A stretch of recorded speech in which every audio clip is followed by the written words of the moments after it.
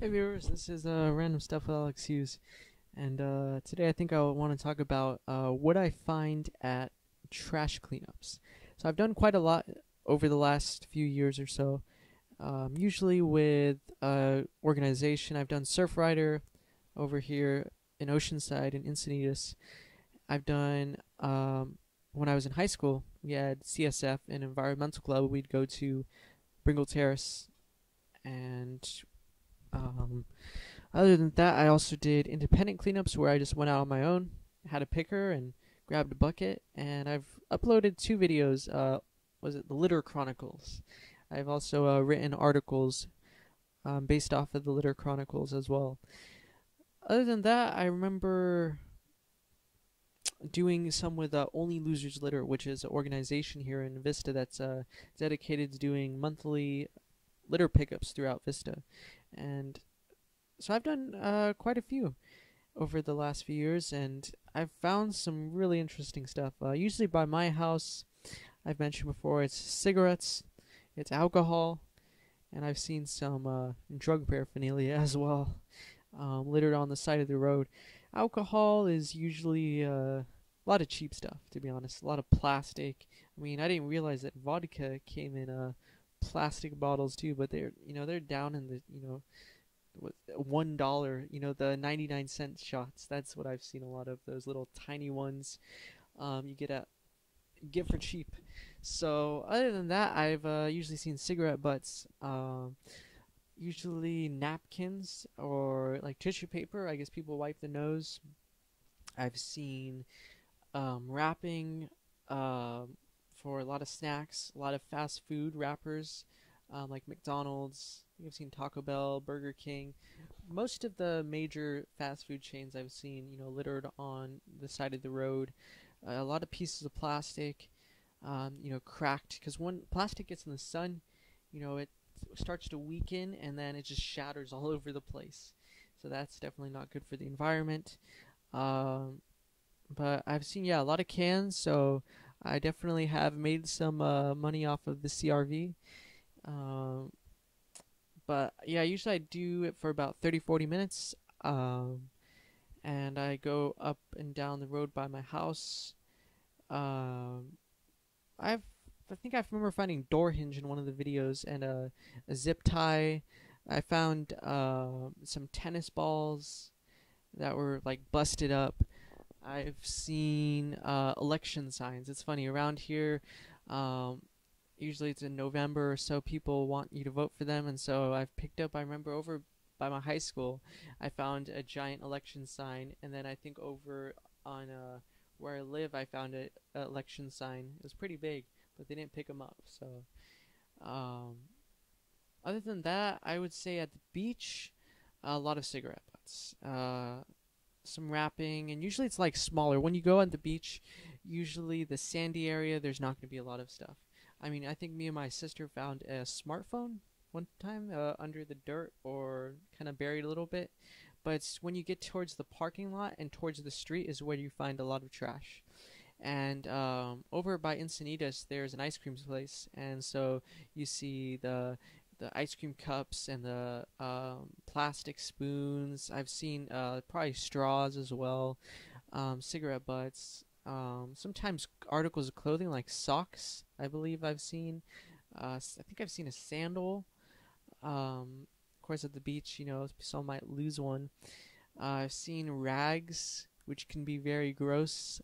Um, but over in Encinitas, yeah, bottle caps I've seen, um, wrapping of all sorts, plastic, paper. Um, but a lot of times, if you stay focused on the cleanups, you can pick up at least a bucket full or two buckets full, and you can just recycle. A lot of the things are recyclable because they're made out of plastic. So even the utensils, the straws, the just random, shards of plastic, you can actually put that in the recycling bin. A lot of the paper, though, the quality isn't so good, especially if it rains. It gets brown in the dirt, so that ends up just, you might as well throw that in the trash. Um, but I would say that um, some areas have so much trash. I remember doing cleanup, I think in Oceanside for one of the coastal cleanup days, and we found huge amounts of trash. Just kind of usually it blows and it gets into the weeds, so that's where you pick up the trash a lot. And now that there's a lot of homeless encampments, there's a lot of areas you could actually pick up, do a lot of work. But they're usually in like mountains and in bushes, so having cleanup there can be a little bit trickier.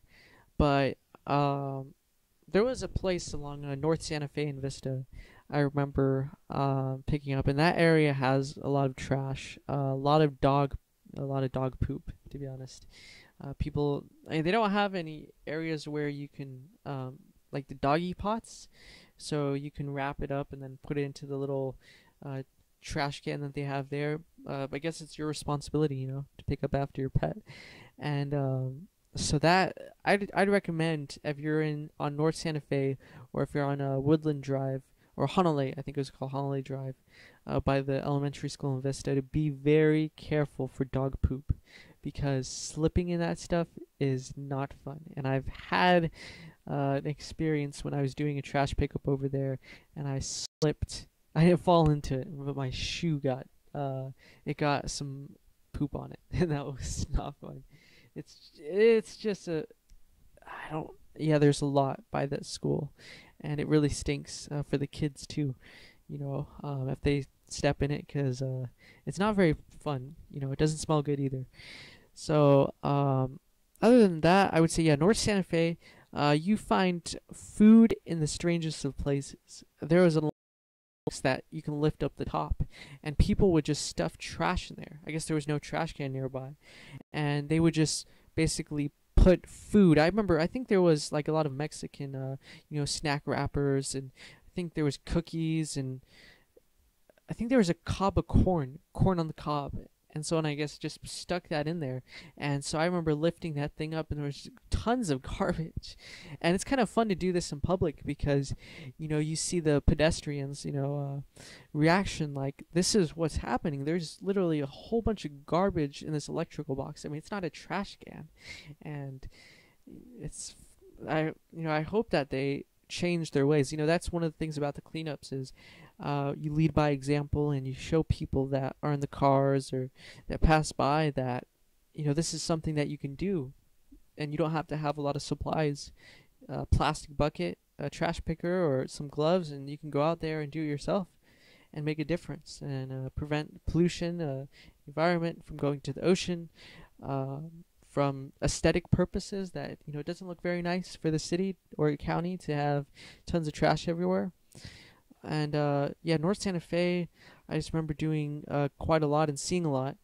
And there's a lot of areas where there's nothing. It's just like a dirt lot, tumbleweeds and whatnot, and there'd be trash there. People walk along and they just drop their snack wrappers, and that's what I noticed a lot. The Mylar packaging.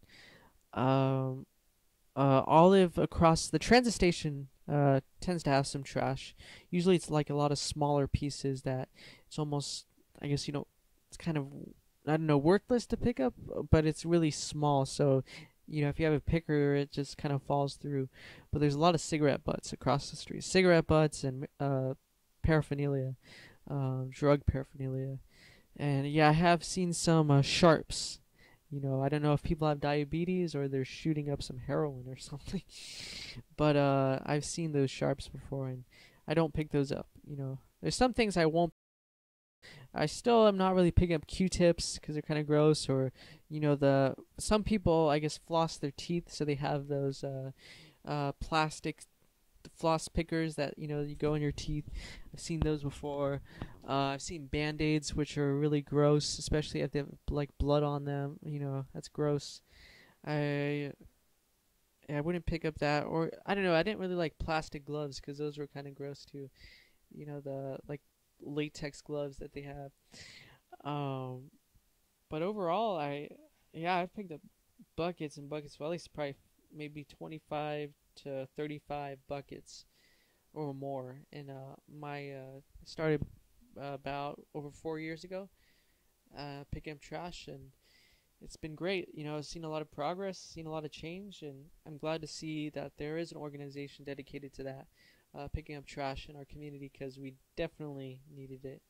And there's a lot of areas that still need a lot of help. Uh, but other than that, I think I remember, yeah, someone littered on our street. Yeah, someone littered tires.